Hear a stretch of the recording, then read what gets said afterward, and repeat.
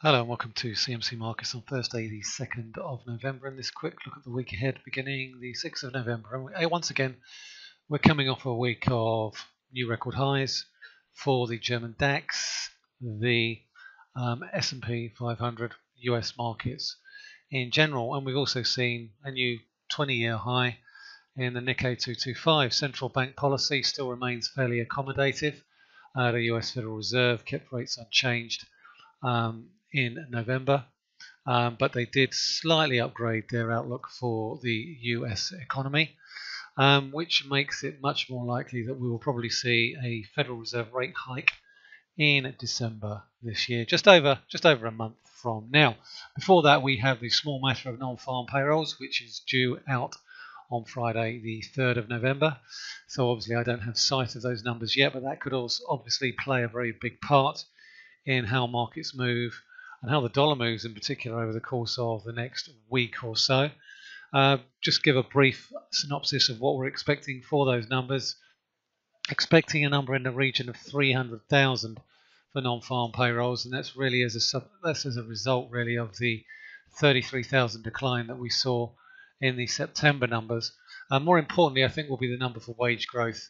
That jumps up to 2.9 in September. I expect that to drop back a little bit to 2.7.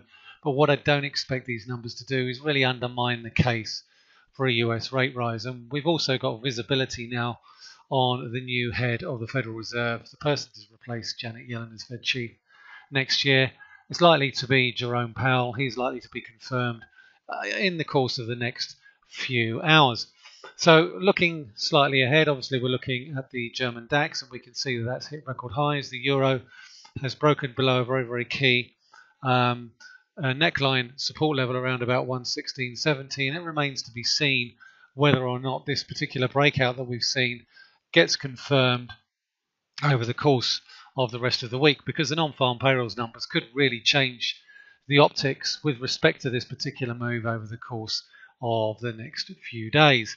Any move and close back above 117 is likely to be fairly damaging to the bearish case. But as long as we don't break above this trend line here, then I'm still of the opinion that we will see a lower euro and a slightly stronger dollar. Same sort of thing with dollar yen.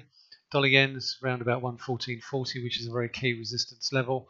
Again, I think if we get a move through 114.40, we could see further gains in dollar yen, and that in turn will take the Nikkei 225 already above the 22,000 level, but probably close to the 23,000 level over the course of the next few days. We've also seen the Bank of England finally reverse that misguided rate cut in 2016. Mr. Carney virtually had to be dragged kicking and screaming to reverse that rate cut from just over a year ago. So base rates are now back at 0.5%, but it was a very dovish outlook for the Bank of England. And I think the concern now is that if we break below 130.5 on the pound, then that could undermine the uptrend that's been in place for the past few months since those March lows. So certainly worth keeping an eye on that and the 100-day moving average.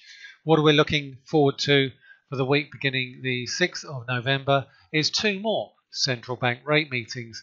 And this time we're looking over in Asia, particularly at the RBA, where interest rates are currently 1.5%, and where the Aussie dollar is currently looking as if it's finding a little bit of support down just above just around about the 76 area.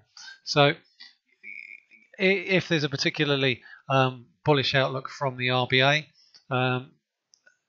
with the meeting coming up next week, then we could see a move back through this 77.50 area back towards 78. But it certainly does seem to be the case that the break below this very, very key level here around about 77.40, 77.80 could well be precipitating further Australian dollar weakness. We really do need to see a move back above there to really target a move back towards 79.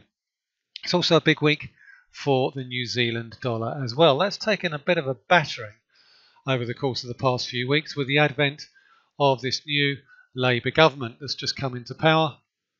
There's a little bit of concern that they might look to change the mandate of the RBNZ. RBNZ base rate is 1.75%, so we'll certainly be keeping an eye on that. And in particular, this very, very big support level around about 68 cents. I think if the RBNZ keeps monetary policy unchanged, which again I think is highly likely, it's really then a question of how hawkish or how dovish are they likely to be against the backdrop of what it could be potentially a much more interventionist Labour government. So that's the key levels on the Kiwi dollar. Also worth keeping an eye out for the latest China trade data. That's due out later in the week for October. Keep a particular close eye on the import and export data. If export data continues to hold up fairly well, then that points to a fairly resilient global economy. Certainly the data that we've been seeing coming out of Europe over the course of the past few weeks continues to be of the positive variety. So certainly I think the European economy is showing no signs of slowing down. That being said, unemployment in pockets still remains very, very high.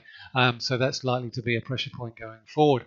The inflation picture within the European Union still remains fairly modest, and I think that's likely to weigh on the euro for quite some time to come, given the fairly dovish ECB rate meeting that we got last month. A couple of other things to keep an eye out for this week: some important UK manufacturing and industrial production data, which is due out at the back end of this week. That could give a decent indication as to the direction of the pound at this point in time. Certainly if we look at euro sterling in terms of where we could go to next, we did see a very dovish hike on the back of that Bank of England rate meeting, which could suggest a little bit of a short squeeze back towards around about the 50 and the 100-day moving average. And that is a very, very positive candle there. So we could certainly well see a squeeze back to 90, but I would be very, very surprised if we saw much of a move really significantly